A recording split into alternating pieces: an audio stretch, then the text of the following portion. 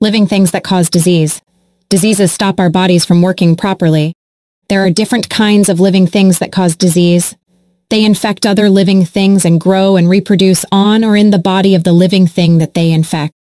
Any living thing that lives on or in the body of another living thing is called a parasite.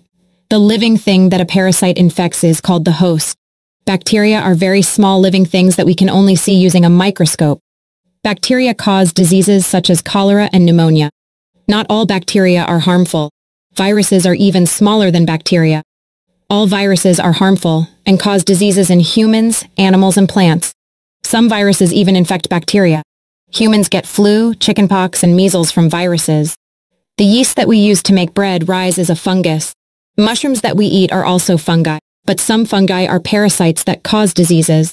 Ringworm in humans and animals, athlete's foot in humans, and rusts in plants are caused by fungi. There are other kinds of parasites that also cause infectious diseases. Malaria and dysentery are two diseases caused by these parasites.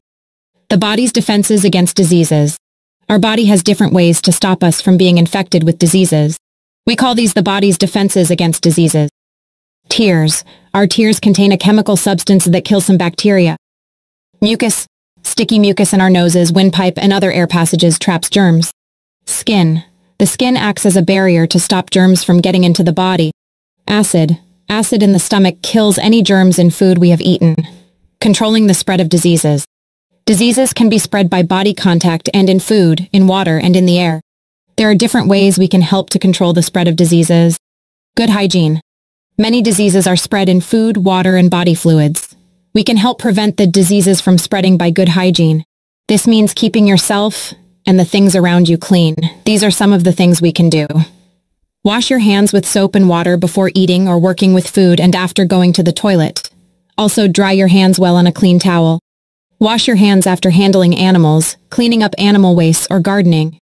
Wash raw, unpeeled fruits and vegetables before eating them. Keep food covered. Do not leave food at room temperature, especially when the weather is hot, as bacteria and fungi grow faster when it is warm. Keep the kitchen, toilet, and surroundings clean. Wash knives and working surfaces in the kitchen with hot, soapy water after you have used them. Only drink safe, clean water. Boil water from rivers or reservoirs or treat it with bleach to kill germs. Do not use rivers or other types of water as a toilet. Cover your nose and mouth with a tissue when you cough or sneeze. If you do not have a tissue, cough or sneeze into your elbow, not your hand. Keep wounds covered with a plaster and do not touch other people's open wounds. Preventing insect bites. Some serious diseases such as malaria, yellow fever, and sleeping sickness are spread by insects.